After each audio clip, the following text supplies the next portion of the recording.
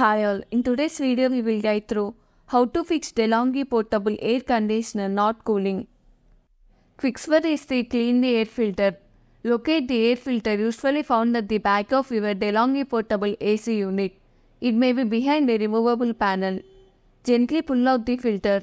Some filters may be secured with screws or clips. Use a vacuum cleaner with a soft brush attachment to gently remove any visible dust and debris from the filter. Be careful not to damage the filter.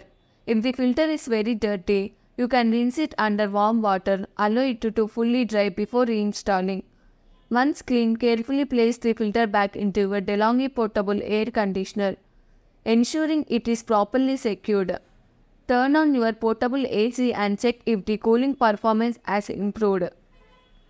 Fix 2 is to clean the coils and exhaust hose.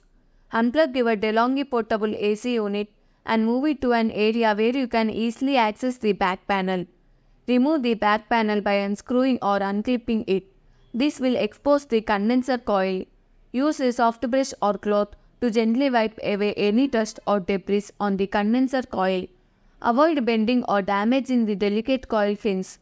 Locate the evaporator coil, usually found inside the unit.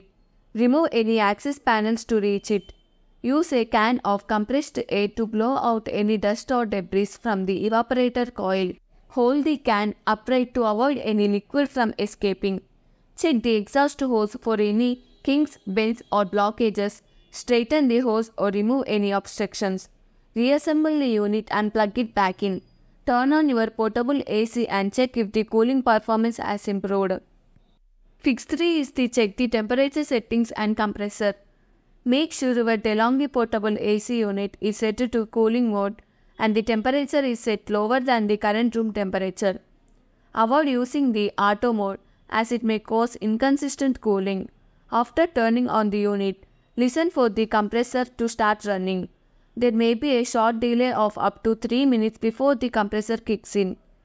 If the compressor is not running when the unit stops blowing cold air, there may be an issue with the compressor or refrigerant charge. Consult the owner's manual to interrupt any error codes displayed on the unit.